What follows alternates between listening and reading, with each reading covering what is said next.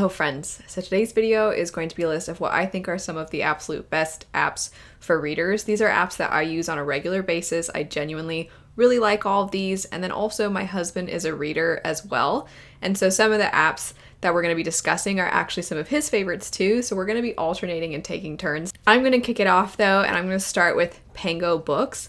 I really like this app, and I actually reached out to the company to see if they'd like to partner with me on today's video, and they said yes. So a big thank you to them for working with me on this. Pango is an online marketplace essentially. So the way it works is you can buy and sell your books on this app, and it's incredibly easy. If you're looking to purchase books, you can just search the book that you're looking for, and it will have a lot of different books listed from various different sellers, and the sellers are the ones that can determine the price points. This is going to ensure that you actually get the books that you're interested in, likely at a less expensive price than if you were to buy it from an online retailer. It's also really nice because for those of you that are book collectors, or maybe there's a certain edition that you really want or you really want to get for someone you love, then you can find a lot of times these special editions, and these are things that are likely going to be much more difficult to find otherwise. If you're looking to sell some of your books and you know that maybe you don't have a local used bookstore nearby, or maybe you know you have a special edition, you're probably not going to get as much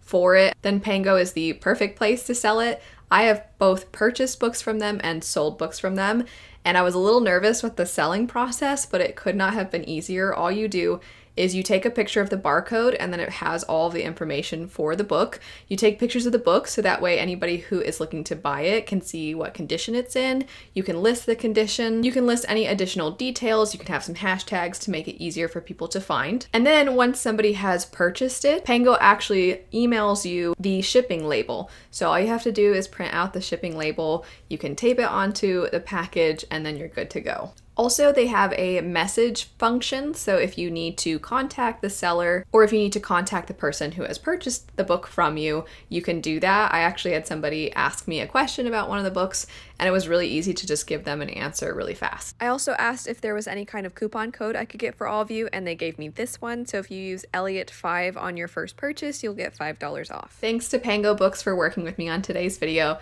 Now switching over to another great app. Hello everyone, Sean here. I'm going to be talking about 3 different apps for your reading enjoyment. The first 2 are library apps, and I'll talk about those first. First one is Libby. So Libby you can download for your iPhone, iPad, Android, Kindle, all of that good stuff. With Libby, it is through your local library. So mine would be the Phoenix Library. They support Libby, so if I search on the library website, I can find books through Libby that way, or I can look through the actual app. Search things by genre, I can search popular things. They usually have, like, right now I think there's a lot of Halloween stuff on there, horror stuff on there. I can look for audiobooks, I can look for ebooks, and then just borrow one and download at my leisure.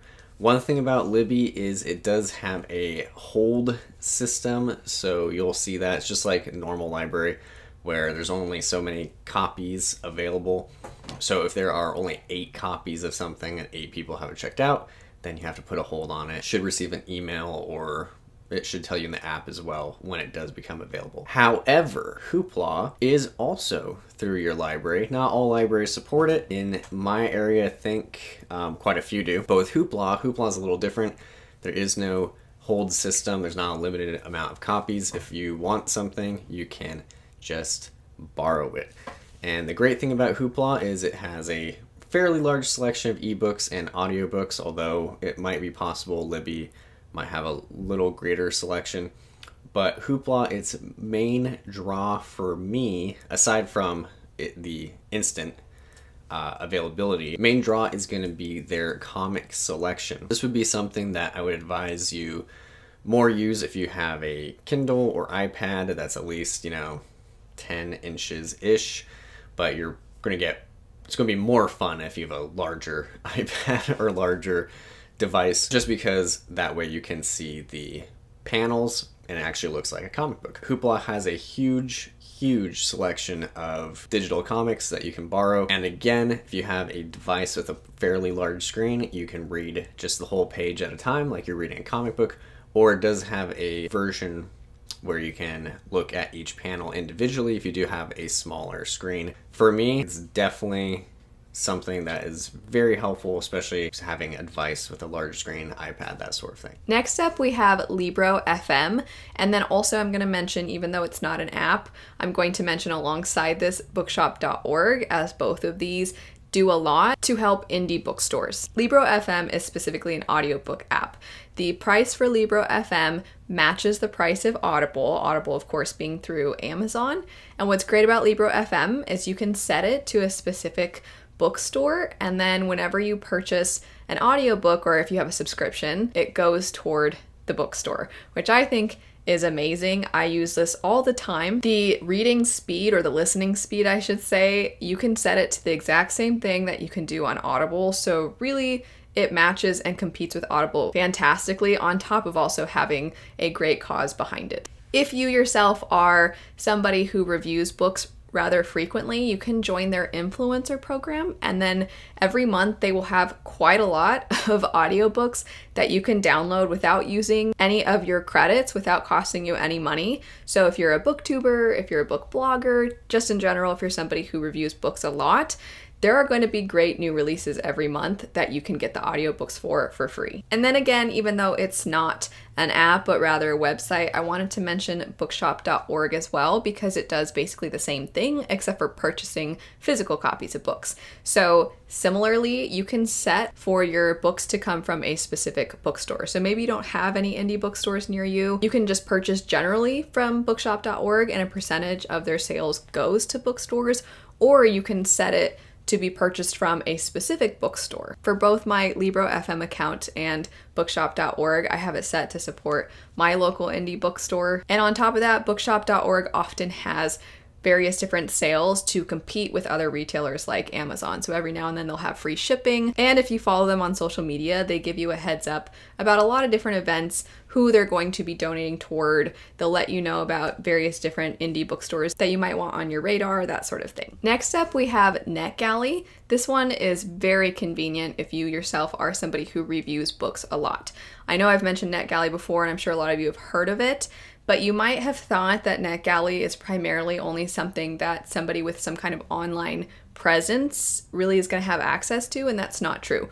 If you are somebody who reviews books, you should sign up for NetGalley. So if you don't know, NetGalley offers digital ARCs. The way it works is you make an account, and then you request whatever new books are coming out. You can put in a request for whatever your most anticipated release is, whatever any of your anticipated releases are, and then there will be an approval process. And if you get approved for ARCs, then you have access to reading books early, and then all you have to do in exchange is try to get a review up. You can put your reviews directly on NetGalley, and there is a function where it can then put the review that you've written on NetGalley on various different sites. Every now and then NetGalley also has ARCs for audiobooks, so that's also really convenient. And if you're really diligent, or if there's a certain publisher that you find you're requesting ARCs from quite a lot, sometimes you can get auto approved, which means that anything you request from a certain publisher, you just immediately get approved for, which is very helpful and very convenient if you are somebody who reviews frequently. And the last app I have to share with you is the Shonen Jump app. So this would be for reading manga, and specifically manga that appears in Shonen Jump. It is only $1.99 per month for the membership, which is absurdly cheap. So rather than scouring the internet for scans of, you know, your favorite manga series, you can just pay $1.99 as long as it is a part of Shonen Jump. And again, this would be something I'd recommend probably more for iPad, just because then you have a larger screen, so more for a tablet. That way you can actually see the manga. I don't believe Shonen Jump, one thing, a downside, is they don't have that panel by panel view that Hoopla would have. So you are going to probably want to use it if you have a larger screen, just because it's kind of hard to see on the iPhone or Android phone. You get what I'm saying. However, if you do have an iPad, again, I keep saying iPad, but a tablet, the Shonen Jump app is really great. You can start from the beginning of these very long series. Manga has, as many people know, quite long series, so you could read all of One Piece for $1.99 per month, which is amazing. That's a great value if you like One Piece. If you like One Piece. But there are other things, all sorts of things. You can see the entire collection. Something you like, you can save it to your favorites. Promised Neverland is on there. You can read the whole thing start to finish. Other big series like Dragon Ball, Bleach, Naruto. I am personally most excited to read Golden Kamui because it's really funny. Also, Claymore. Claymore is on there as well.